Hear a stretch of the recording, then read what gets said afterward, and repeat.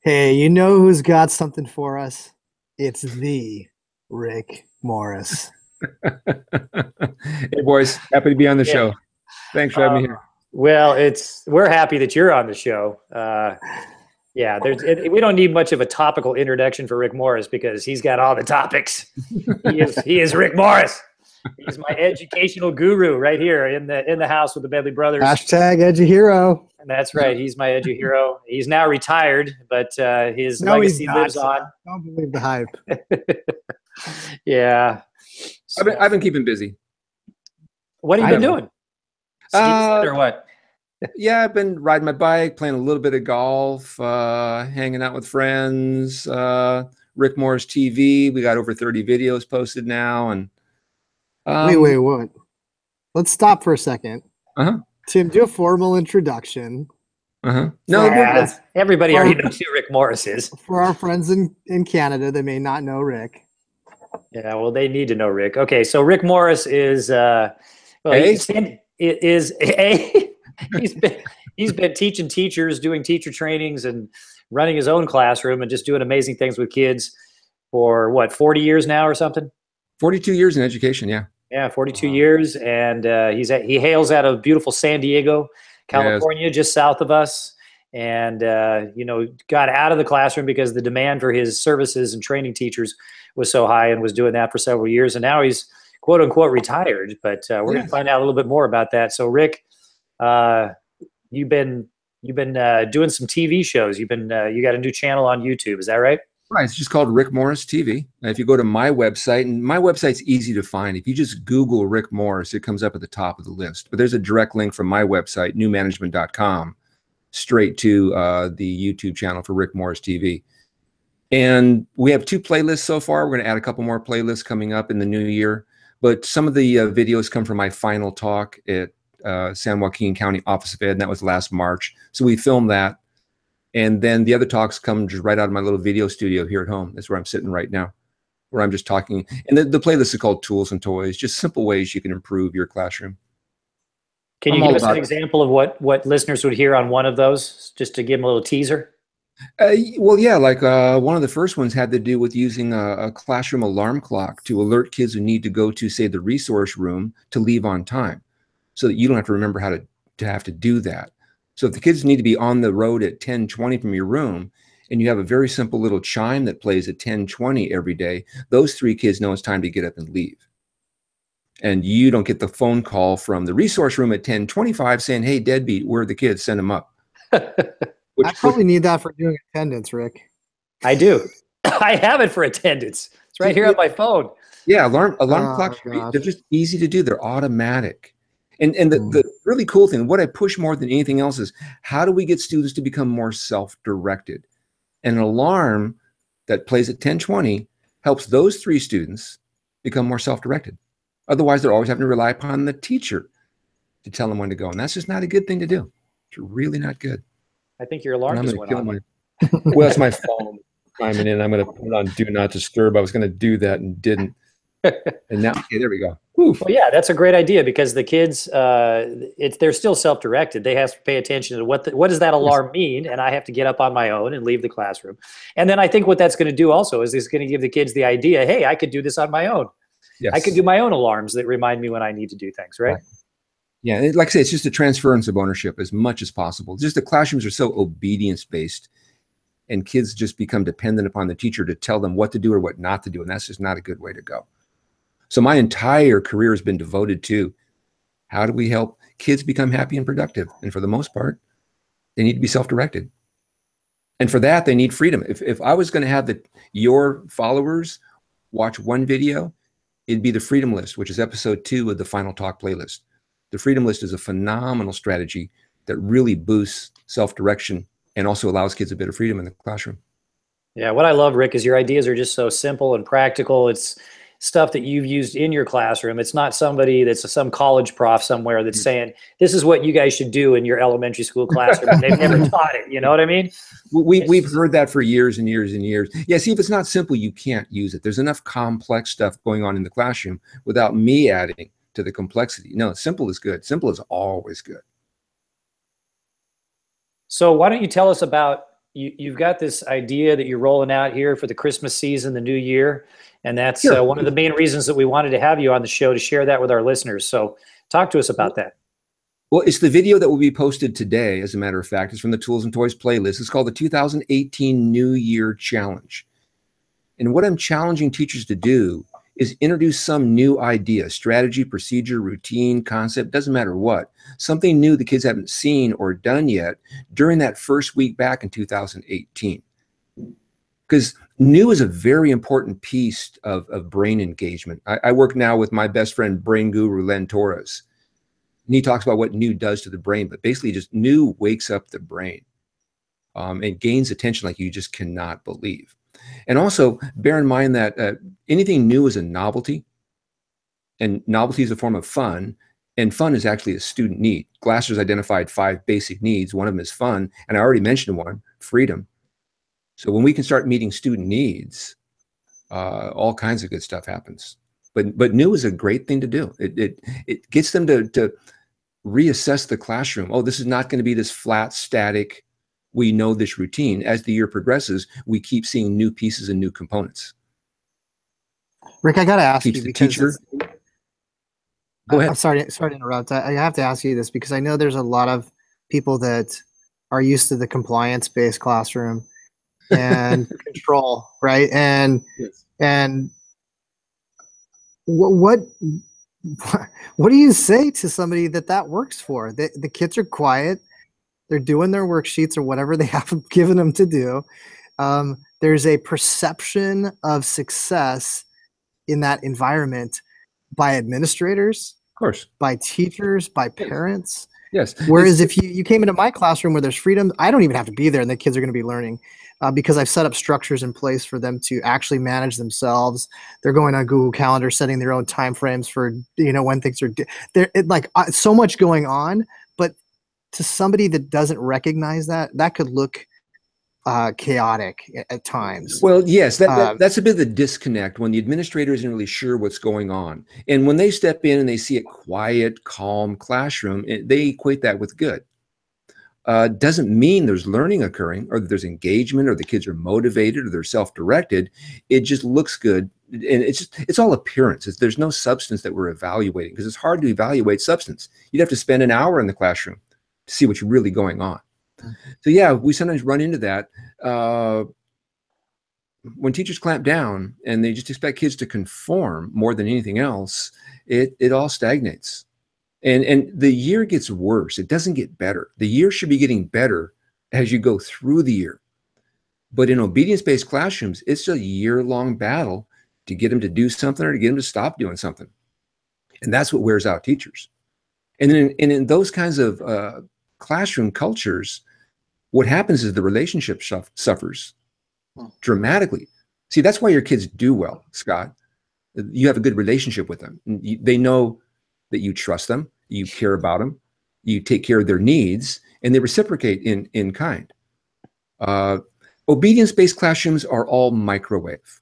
We're kind of a microwave society, Teams lose and fire the coach. Dogs bark and kick them.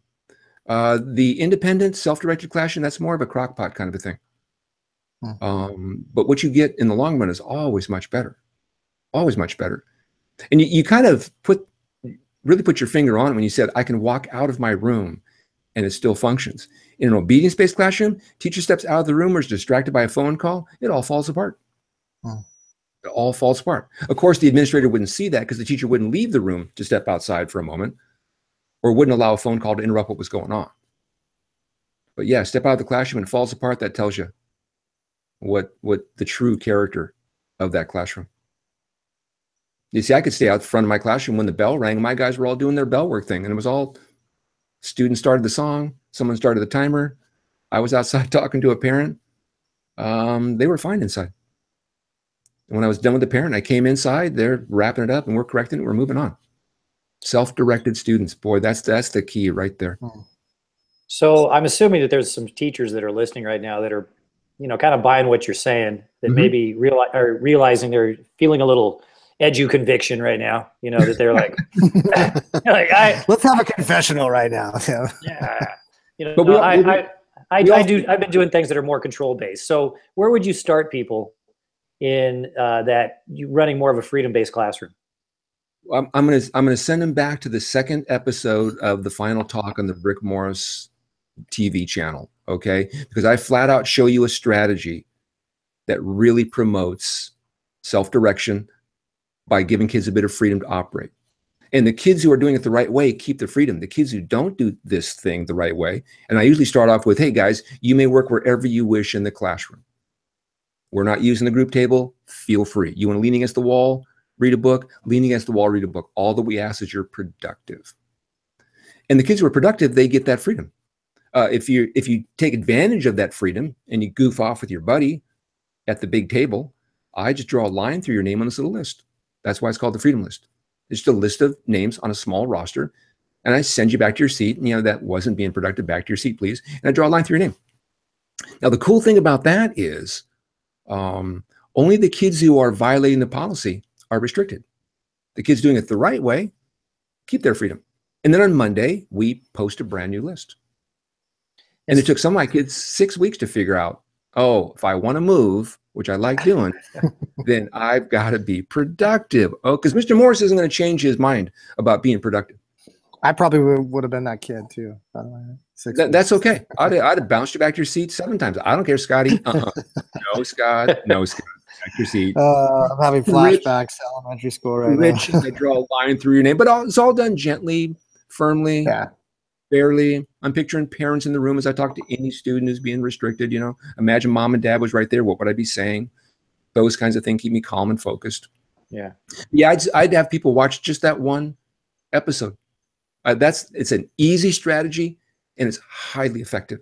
Rick, how do you communicate this to parents so they understand what you're trying to develop in your classroom? Because a lot of parents come from this background of a compliance restrictive based program, and so they may see you as he doesn't have any rules or he doesn't care or whatever because he's letting the kids they're walking over and getting a drink and they didn't have to raise their hand and ask for permission. That's right. I mean, getting a drink is a fundamental need. I mean, come on, we're going to try and control even that. Well, then it gets just stupid when the kid wants to get a drink, all the time, and he does his little gesture for getting a drink, a little W for water, and the teacher shakes her head and he's going, I just want to get a drink. And 2 minutes later, he's back with the same little gesture, shakes his head, and the kid's going, water. And then it gets stupid. It just gets stupid. All right, and you grant your permission, and the kid's thinking, this is it. This is my one shot at getting up out of my seat. So what do? I maximize the journey. And on the way to the drinking fountain, I mess with stuff I'm not supposed to mess with. Right. Talk to another student, tease you, taunt you. No, he's going to drink. He's going to drink. Come on, he's going to drink. Yeah, and then you go back to your seat, the same thing. Slap, slap, taunt, poke. Well, as I said at seminars. What you're describing, though, is there's still parameters, there's still compliance, there's still expectations. So this is not Lord of the Flies. It's not like everybody do what you feel like doing, and you'll learn through all of your experiences, right? Well, here's the phrase that I've used for years. It's freedom within framework. That's really what you want. Here's the framework. You have freedom within that. Violate the policy, lose the freedom temporarily. And then we would just keep adding lists as the year went on. The get a drink thing, the use the restroom when you want to kind of a thing. But that's just one of many strategies designed to get kids self-directed. But the whole parent thing, what won the parents over was the kids' attitude about being in my classroom. But I will tell you a funny story. I had an aide, one of the best aides I've ever worked with, former bank examiner, so organized, so meticulous. And they asked her to work in my room. And she told the principal, no. I walked by that room and was like, they're just goofing off in there. I don't know if I can work in that kind of environment. And she goes, come on, we need you to fill in. And she said, I wasn't in there a week. And I went, oh, this guy has got this thing dialed in. They're having a great time, but they're all working really hard. Outside looking in, though, she was leery about joining me. And we still go to breakfast once a month. She's like 82 now. A wonderful lady. But she said, oh, I wasn't sure at first. And then she lived it for a week and realized, oh, no, I like this place. This is good. Yeah, it's not a snapshot. You gotta get your picture. Bigger picture. Yeah, you got to experience it. Yes, absolutely. I'm getting major echo right now. Yeah. We don't hear the echo, but okay. It's annoying. I hear it. You're hearing it? Yeah, because it might be on the recording. That's what I'm worried about. Sure. That's right. Jim, edit there. The beauty of editing. So, yes. Rick, before we move on, I'd just like our listeners who maybe aren't quite as familiar with you, the people that are ignorant of all the amazing things that you do. Can you just give us a real quick rundown? I'm going to get you started. If you use the numbers in your classroom, you got a paper that's got a bunch of numbers all over it that each kid is numbered, and you're crossing off the numbers on the sheet. You got that from Rick Morris originally. So you got the lock block that you put on doors. That's right. We've got that. We got door block out. We also classroom gestures. I'm a big fan of classroom gestures as a way to communicate. The fact that I could tell in the middle of a lesson when 4 hands were up, I could see that 2 students wanted to make a comment, and 2 students want to ask a question. And that enabled me to prioritize who I called upon, which made the lessons more effective. So you'll find 2 videos about classroom gestures in the Tools and Toys playlist. Man, you're giving away everything that's been in your books, everything like that. Yes. All of this stuff, and then you're continuously coming out with new shows to share about these ideas to pass this on to a generation. There's a lot of new teachers coming into the field right now. So, Rick, I am so thankful that you're doing this. I can't even tell you how thankful I am, man. Let me just say this. I think God blessed me with the ability to solve problems. Gift to the classroom as opposed to the business world. So anything I do is just a testimony to what he's done in my life. And I'm happy to share ideas. Even though I'm not on the road anymore, doing seminars for 31 years, I'm happy not to be on the road anymore. But I think the ideas are valid enough. They should continue to be shared. And it's truly wonderful to work with my son, who's my producer. Yeah, I'm the executive producer. He's the producer, and I'm the one that says, we need content. It's your job to get it done. So I provide the content, and he bangs them out. And he's really good at it. Scott and I know a little bit about something like that. Yeah, you know. Working with our relatives. It's horrible, Rick. How do you do it? Jeez. All right. Well, on that note, let's switch gears then. And we'll play a little game with you here. No, what? We can't. No, well, we need more info. Again. No, we got to put Rick on again. Yeah. So way too short. Yep. We're going to respect people's time. So we're gonna call our little game. They're on the treadmill though right now, Rick. They're on the treadmill. They want another 10 minutes. Yeah. The longer we go, the better shape our listeners get in. Yes, we're all about the New Year's resolutions. Well, that's why you got to listen to grumpy old teachers. You get a really good workout if you listen to that, because that's a long show. Okay. So Rick, we're gonna call our little game that we're gonna play with you today. More Rick Morris. Nice. And Scott, why don't you tell our audience who Rick Morris will be competing for today? Rick, you're going to be competing for Brigitte Holohan, a grade 3. I always say this right. It's because it's Canadian. A grade 3 teacher in Ontario, Canada. Okay. If you're able to answer 2 out of the 3 questions correctly, Brigitte will be awarded a free download of a ridiculously popular edgy rock band, but there's something else she gets to download too, right, Rick? Well, yes, we get to download some apps I've developed. One's called Class Cards and one's called Class Cues. And I'll be in touch with her through email, if that's what you said. And I'm going to take care of her. My last assignment was 3rd grade. I love 3rd grade. I've got so much great 3rd grade material I'm going to pass on to her. Oh, it's going to be good. Mind blown right now, Brigitte. Okay. Mm-hmm. Well, hopefully you can get 2 out of these 3 questions correct. Otherwise, she ain't getting nothing. And no pressure here. Yeah, no pressure. Okay. So here we go with our first question, Rick. We're going to talk to you actually about some other Rick Morrises. Believe it or not, you're not the only one. Mm-hmm. Yeah. So have you ever Googled yourself and seen who else is out there besides? Yeah, a couple times, yes. The best Rick Morris. Okay. Well, if you paid close attention, then you'll do really well on our quiz here. So question number one. One Rick Morris is a politician and an author. Which of the following is the title of a book authored by Rick Morris?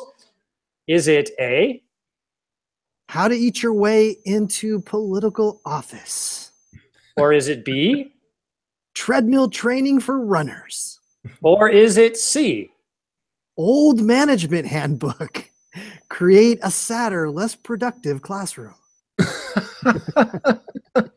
How to Eat Your Way into Office? Political Office is the one possible title for his book, or Treadmill Training for Runners, or Old management handbook, creating a sadder, less productive classroom.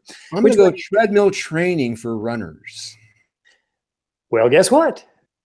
That is correct. Woo! You did it. You did it. Okay, I'm surprised you didn't pick C, but anyway, here we go. Another Rick Morris is famous for something a little out of the ordinary. Which of these is the reason another Rick Morris is well known? Is it A? I'm going to go with fisherman. Did you Google that? No. I said I've seen guys. There's one guy who's a fisherman and one guy who's actually a car driver. Okay, well, let us do the question first. For crying out loud. I'm sorry. I didn't mean to interrupt the quiz. Everybody. This is why you need to go watch Rick TV, because he knows exactly what you need. He'll give it to you. Okay. So is it A? He's an expert on city sewer systems. Is it B? He's a professional angler fisherman. It could be. Or is it C? He's the inventor of the door unlock blocks. I'm going to go with B, the angler. Okay. Well, believe it or not, you got that one right. Okay. Woo. Let's go to the third and final question. Finally, Rick, a third Rick Morris is a tenured PE teacher at Berkeley, the college. What type of physical training does Rick Morris specialize in? Is it A? Racket sports. Hang on 1 second. Tim has left the building. All right, what's B? We'll just keep going. Is it B? He'll be so mad. No, he won't. Oh, he's back. Okay, I was afraid we get background noise in there. I don't know if you guys heard the talking before, but no. No, okay, that's good. All right. Do we have any racket sports? Well, I'm going to start with that again. Ready? All right, sure. Is it A? Racket sports. Is it B? Track and field. Or is it C? Interpretive dance of TV show theme songs. Well, hasn't it been B and B? This is Berkeley. Yes, it is. I'm torn between A and B, but since the first two answers have been B, I think I'm going to go with B again. Well, actually, it's racket sports that he is. I was going to go with that first. Yeah. Yeah, it's not interpretive dance or TV. We know that you really enjoy TV show theme songs. I do. That's me. And for our listeners that don't know, Rick recommends that we play TV show theme songs and transition to get the kids to follow certain things without any verbal clues. So you got to check that idea out too. He's just got so many amazing ideas. And Rick, why don't you let our audience know? Oh, we got to hear from Scott first. How did Rick do on the quiz? Hang on, our wonderful custodian just came in to vacuum. Lots of distractions today. All right, Tim. So let me give that to you again, Scott. Here we go. It's going to be a brutal edit. So Scott, yeah, I know. All the coughing too. So Scott, how did Rick do on today's little game that we were playing with him? Good job, Rick. You got 2 out of 3 correct, and that's good enough to be a winner. Congratulations, buddy. You've won absolutely nothing. But Brigitte in Canada wins big. She just won a free download of your apps. This is awesome. Thank you so much, Rick, for providing something so cool for our listeners. We're going to take care of her. I'm so thankful for you, man. You know how much I think about you as I know. You guys have been great. I've enjoyed our friendship for years and years and years. I really have. We appreciate you. So why don't you tell our listeners, Rick, how they can follow up and learn more? You already mentioned your website. Right. Give it to the listeners again. I don't know if you're active on Twitter or if you're willing to give out email addresses or anything. And Twitter's just at Rick Management, RICKMGMT. Instagram, it's Rick Morris TV. And that's really what I've been pushing lately, Rick Morris TV. But if you go to my website, which is newmanagement.com, or again, just Google Rick Morris and just skip the angler and the racket sport coach, you'll find it. But yeah, I'd recommend people just take a look at the videos and see what they think. Ideas you can use right away in the classroom, and then they're not big. They're easy to do, but they have a huge impact. Totally. And before we go, I've got a joke that's actually classroom appropriate. Oh, good. Okay? Let's hear it. Let's hear it. Yeah. What did one snowman say to the other snowman? Do you smell carrots? Okay, there you go, teachers. Use that one with your third graders tomorrow.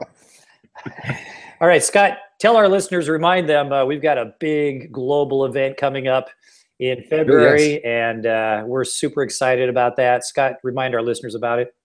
Tim, it's Global School Play Day. You can go to globalschoolplayday.com to learn more information about the whole purpose behind the event. But basically, it boils down to this: is kids need unstructured playtime to learn how to manage themselves, to develop empathy, to like be the people that we really want them to become. And we're saying, as a school system, we're saying as classroom teachers, that we're going to advocate for kids to have that free time. And we're going to be a model by giving up a day of instruction. Oh, heaven forbid. We're going to give up a day of instruction and let our kids play, to say, let's kick it all off. Let's have it keep going at home, and really to see the value in that playtime, Tim. That's right. And, you know, I've talked to some naysayers, of course, you always have those, who are like, well, why are you using a class day for that? Why are you using school time for that? They can go home and play. But that's the problem, is that they don't go home and play. So by blocking out a period of time and saying, this is so important that we're actually going to give up worksheets for a day and we're just going to let you play, then we're sending a message to the kids. It's like, and the kids that don't do it play at school. And I've had so many of them over the last few years that are like, that was so fun. It's like, best really? day ever. Best day ever. Like, you don't ever do that? No, they don't. They don't go home and play. And again, we're talking student needs. There's a need, as I mentioned, for fun and freedom. There's a need for power. And when you're playing a game, you get to exercise a bit of power, especially if it's team on team. And also there's a need for love. Oh, totally. Yeah. All those skills that we learned in when no adult is standing over us telling you exactly what to do. That's correct. Yes. Yeah. And Tim, we went from 60+ thousand the first year. Second year was about 150,000. Last year we were about 300,000. And already we're close to 100,000. Oh. We still got over almost about 2 months left to go before the actual event itself. But we need to see 500,000 kids playing. And last year there was 51 nations involved with letting their kids participate in this event. And we need you to be participating in this event, teachers and administrators, listeners. And we really need you, right, Tim, to be sharing this out with your network and circle of people. Please put it on Facebook, on Twitter, talk about it at your next staff meeting. And, you know, if you signed up, great, but we got to get a bunch of other classes signed up. Yeah, this is not about us, and it's not about money. It's all about kids. Nobody's making any money off of this thing, and nobody's getting all free. Anything. It's just all free. It's a global grassroots movement to bring play back into the lives of our kids, because we as adults can't go knock on doors and tell kids to come out and play. That's creepy. No, you can be arrested. Yeah. But in a world where it's all mobile devices, video games, to get kids out playing together in groups, I think it's how long does that go back in our culture? Yeah, they love it. Well, they love it's almost gone too. Yeah. All right. Well, thanks again, Rick. Appreciate you being on the show, and can't wait to have you back on again real soon. And thanks for watching, everybody out there in podcast land. But most of all, wait, Tim. Oh, what? If they have a chance to actually give us a recommendation, thumbs up, a like, anything like that, we would really appreciate it. Always good. And hit that subscribe button if you're listening to us for the first time, for sure. Yes, please. All right. So what's our sign off? There you go, Scott. Thanks for watching. Hey, and Merry Christmas, Mom and Dad. Merry Christmas. Merry Christmas, Mom and Dad. We love you, Mom and Dad.